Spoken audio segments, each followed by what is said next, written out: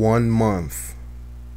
Exactly 1 month from that date that you're looking at on the screen is when the NBA is supposedly getting back to what it does best, playing basketball.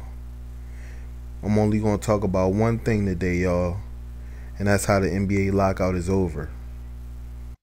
Hello and welcome to 2K Sports. You're watching the NBA. Friday Hoops Fest coming up next. It's going to be the New York Knicks up against Brook Lopez and the New Jersey Nets. And that's it for us in the studio. To call all the action, let's go out to Kevin Harlan and the rest of the 2K Sports crew. I'll see you again at halftime. Yeah, how y'all feel? Cause I feel so awesome. How you feel? Awesome. I guess that awesome. You fine and your awesome. Wanna roll? Awesome. Let's go. Awesome. Yeah, hands in the skyline. AWE. Some call me awesome. Some call me busy. Call me often. Data on my shirt. Haters looking. Yeah, what's going on, everybody? It's iPodKingCarter here, the Superman of YouTube. I got one question for y'all. Who thinks that song right there went exactly with how you feel right now?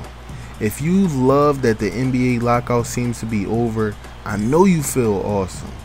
I can see it in your face right now, and I ain't even looking at you. I know you feel awesome.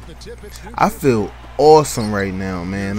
It's been so many things that I've been wanting, and the NBA lockout to be over is one that I got. My wish is after 149 days of a lockout, you guys, the season is gonna begin on Christmas Day. What better day? What better day than Christmas Day? Now, as Outlaw get that putback, man, look at Melo. What are you doing, man? Get down. But look, yo, forget about the gameplay. Let's talk about the NBA lockout and how it seems to be over. Now, after a 15-hour meeting on Friday, it seems that the commissioner has gotten the owners and the players to make a handshake deal that needs to be ratified, though. It's just a handshake for right now. It's not nothing signed up, nothing's ratified, nothing's voted on. But they say that the season will begin December 25th. Now, the season opener is a monster of games. You have the Boston Celtics versus the New York Knicks. You have Miami Heat at Dallas. Whew. Then you got D Rose and the Chicago Bulls going up against Kobe Bryant and the Lakers. Come on.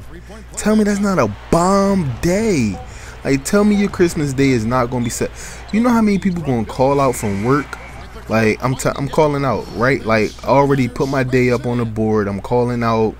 I don't know what I might not even be able to wake up the day after Christmas. That's how bad it's going to be. Now, check this out, guys. 66 games.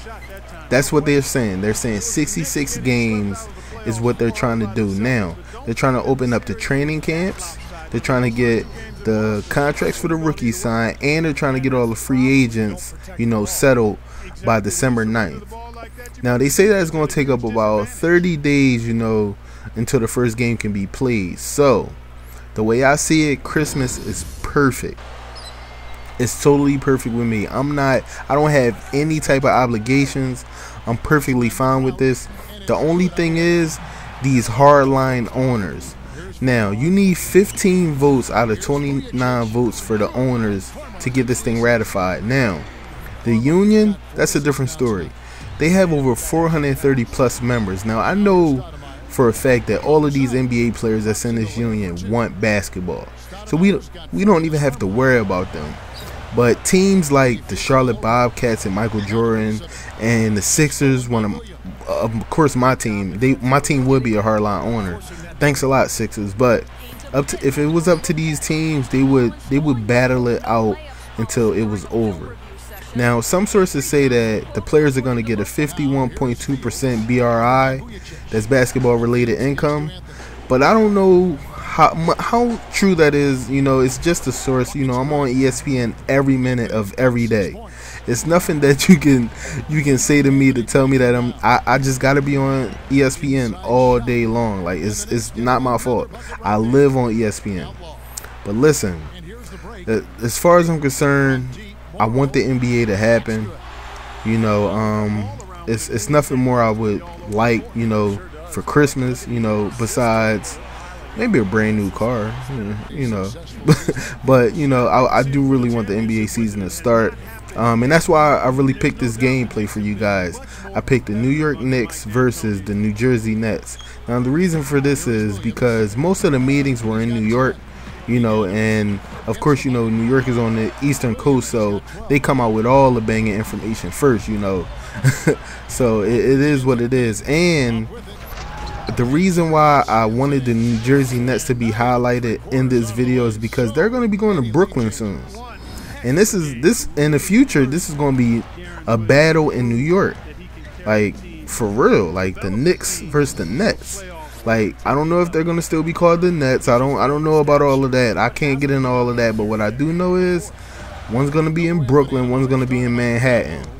It's gonna be like the hood versus the city or something. Like, I don't know, man. It's gonna be a slugfest, you know, on the court.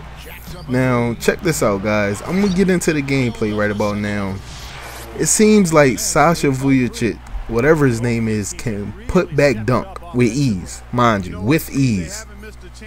Is this 2K or can he do that in real life? That's the question. But you know, it is what it is. Now, my man Stoudemire is doing his thing. They're trying to keep the Nets from coming back. Now, check this out, man. How did you get young boy like that, Stoddy? Like, come on. How did you get young boy like that? Like, dude just put him on his back. Like, man, listen, get out of here, fool. It's all about Anthony. ISO. Come on, man. Too easy. Oh, ooh. Shame. Such a shame.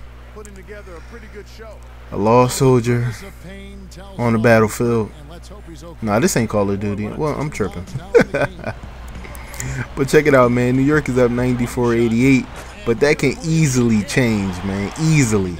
As long as my man Darren Williams is in the game, numbers, they're not a factor. Come on, if you're gonna be leaving this guy open like that, they're not a factor. Come on. But Stoudemire had a little bit something to say about that. Double spin. Easy pickings. Come on, ref. Next time, ref, I need that. Uh-oh. Morrow. Listen, 3-point specialists on every single team this year, guys. This is crunch time. We practice this and play for this moment every single day. Don't be afraid to show some emotion out there, guys. All right, Doris, thanks. Wow! That's the big-time shot to fall, and we are headed to overtime. That is ice water in the veins right there. I mean, that was a cold-blooded make. Regulation is ended, and we're heading to overtime. Back in just a bit here in overtime, y'all. Going to overtime on it, man. The Knicks do not have Carmelo Anthony, man. He is still on the bench. I don't know what's going on. Williams is doing his thing. Like, he got that joint A. But check out Morrow playing cleanup. Now, look at. Come on. This is too much cleanup, you guys. What's going on? Did the Knicks just give up? Do they not want to win? Come on, man. Oh, come on. You left Williams open again. Come on. Look at this. Easy pick and roll, man. Don't worry about the pass. You got to worry about the shot. Now, for some reason, 2K made that play a little bit too cheese, man. Anybody can hit a 3-point shot off a pick. Anybody. Uh-oh. Easy still. Billups. Look at this. Is that 3 seconds? Oh, man. They done gave the ball to a power forward. Power forwards are hitting 3-point shots nowadays. Come on, man. This game is too much. Oh, here go that double spin move again. Oh, he guarding it now. He said, I'm not falling for that move again. All right. I don't know if that was a dribble foul, but Stoudemire did get to the rim. I don't know, man. The centers and the power forwards do a little bit too much dribbling in this game, man. Just a little bit too much.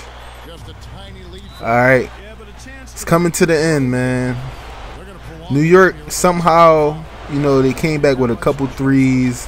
And they decided, you know what, let's take the lead And I don't know what Darren Williams and them are going to do.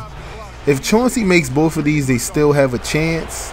And you know Chauncey Billups is an assassin from the foul line. So he sinked the first one.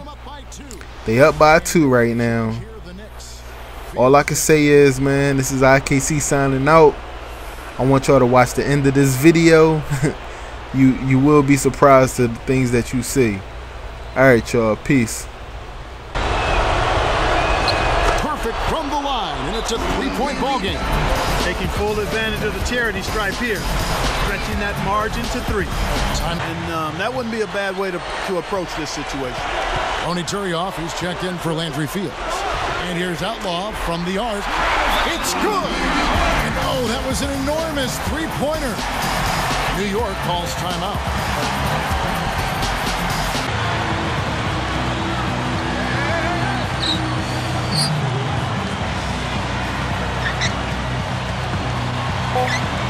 Good! He's just so clutch. Here's a guy you want on your side with the game on the line, Kevin. Got it off in time. So a close game sees New York take this one. You know, Clark, they couldn't put him away in regulation, but after a superb performance in overtime, they managed to get the job done. Yeah, just an amazing game, but they pulled away at the end. Well, it's time to say so long. For Clark Kellogg, Steve Kerr, and Doris Burke, this is Kevin Harlan, along with our 2K Sports crew, thanking you for tuning in.